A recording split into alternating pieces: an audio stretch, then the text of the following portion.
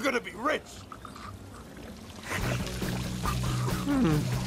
This is the kind of Marvel movie I'd like to see because it's absolutely fresh. There's nothing like it.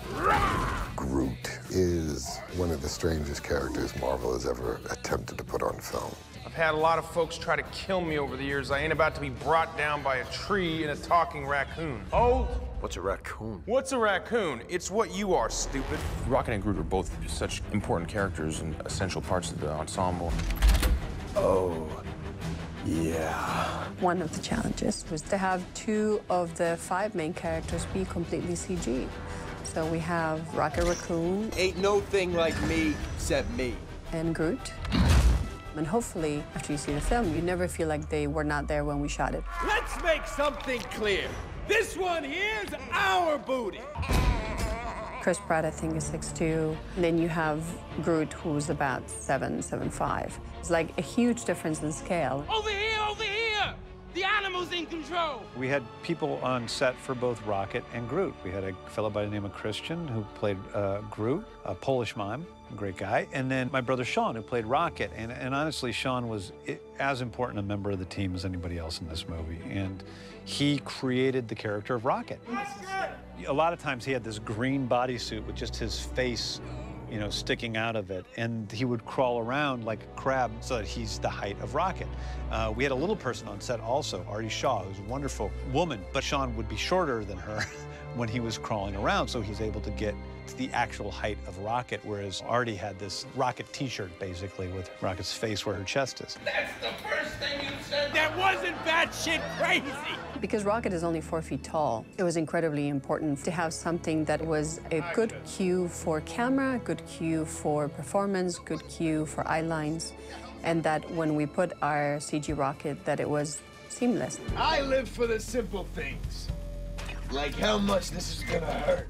Bradley came in and added to that character and created another aspect of that character. And anything he was doing, it was videotaped as well, and it was used consistently for reference, whether it's the facial gestures, sometimes the hands. You just want to laugh at me like everyone else! Rocket, you're drunk, all right? No one's laughing at you. The way it works is we kind of get in the groove and you sort of feel out what Rocket is like, and then it just starts to happen and you kind of zone into this Rocket world. And then the visual effects artists come in, and they take what Bradley did and what Sean did, and then create something additional to that. And so, really, the character of Rocket is created by many, many people.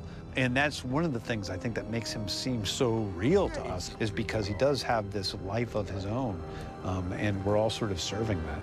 I have a plan. You've got a plan. Yes. That's a fake laugh. It's real! James loves raccoons. I mean, for the London premiere, he showed up with a raccoon on his shoulder, a real one. There's a raccoon by the name of Oreo who became my pal in London, and I'd hang out with him all the time. The cast would meet Oreo, the visual effects artists would all study Oreo, and Oreo was the basis for a lot of what Rocket is. I recognize this animal. We'd roast him over a flame pit as children. Her flesh was quite delicious. Not helping! Our animators use everything that we can give him a more. Very, very fluid, you know, so... James Gunn also was really, really handy, and like he will just act it out for them. We'll put it on video or in CineSyncs, and we will show it to the animators directly. All of those little bits do help in how we end up with, hopefully, a picture that you don't ever question. Was it done or was it not done in CG? If I weren't so comfy right now, I'd get up, punch him in his smug, dumb head. It's not just the sound we're taking your upper lip, we're taking what your cheek is doing, we're taking what your eyelid is doing. You take great amounts of time in looking at every detail of every performance. That's when you hope you capture the soul of the character.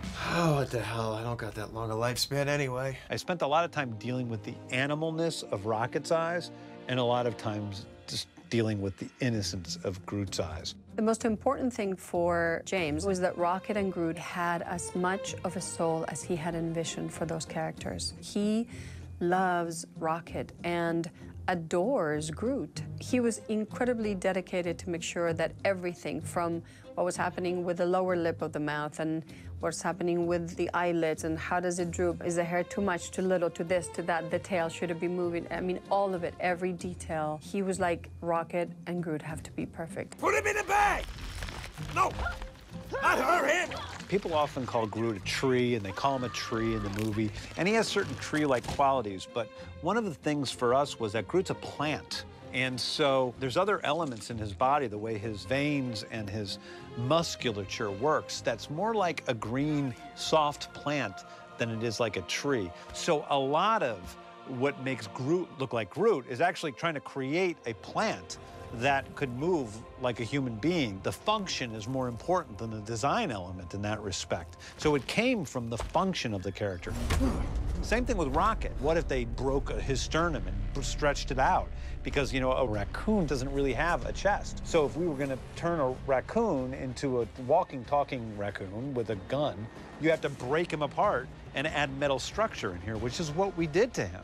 So a lot of the look of Rocket and the look of Groot is function, and then form follows that.